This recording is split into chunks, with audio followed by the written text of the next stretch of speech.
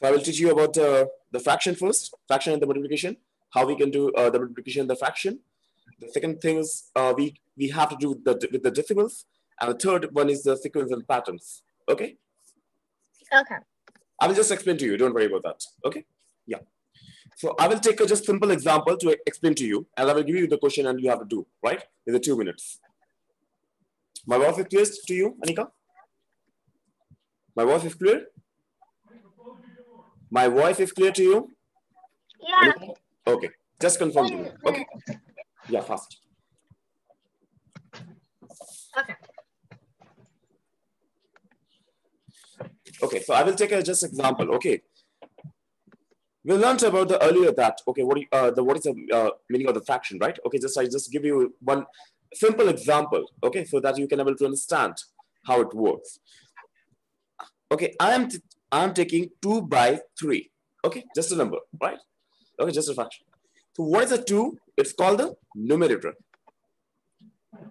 Numerator. And then the bottom one is the denominator. It's a denominator. Very good. Okay. This is the numerator. This is the denominator. Okay. The upper one is called the numerator. The downward is denominator. Denominator. Now, okay. Now we have to. Okay. On that the previous days. Okay. I just asked you to do the multiplication in the fraction. How can we do? Okay. Just see. Suppose I'm just writing the same. Exactly the same thing, right? 2 by 3. Okay. I just have to multiply. Okay.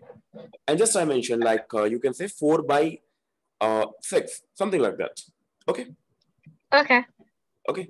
We don't require to cut now. Okay. Just see this one. What I will do, I will multiply 2 by 4. Okay.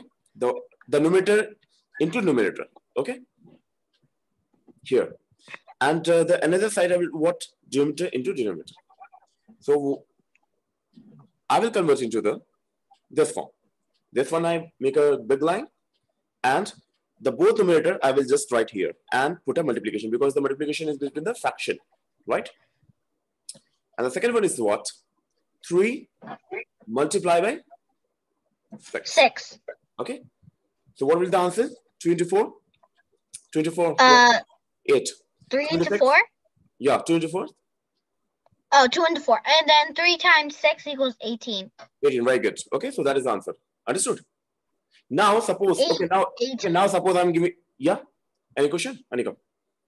No. Okay. Now I'm giving you the another question, right? Okay, just see it. I'm writing 2 by 3, okay? Now I'm writing 4 by 6 into 7 by, okay, 4. Something like that, okay? So it's okay, okay. Either it will take 2 or 3. If there is a multiplication in between them, right? In between the fractions, we just put this line, okay, at the first step. Then what I will take the numerator on the upper side, 2 into 4 into 7. Understood? And the second one, okay. What will take the denominator, this one, 3 into 6 into 4. Okay. Yeah, can you multiply this one? 7 into 4, 28. 28 into 2, 56. 20 into 2? 56. Okay. Okay. Okay. 6 into 4, 24. 24 into 3, 72. How I know? Okay. So that is the answer. Okay. So what you have to do first? Okay. Can you explain to me, Anika? Please explain to me. First of all, you have to multiply the numerator. Very good.